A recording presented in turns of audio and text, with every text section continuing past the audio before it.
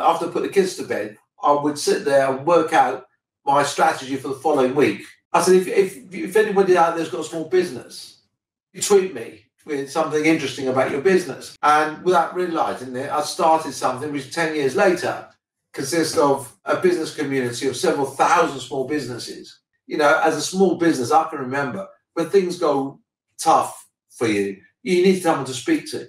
And when you're part of a community where there's thousands of other small businesses in your area as well, or in your sector, that you can interact with, share ideas, and in those dark, miserable winter evenings when you're trying to do your books and trying to work out where you're going to go from here, it's just that little bit of light that helps them. And basically, all they've got to do on a Sunday between 5 and 7:30 is just send me a brief tweet about their businesses. And on a Monday, I will then pick 6 of my favourites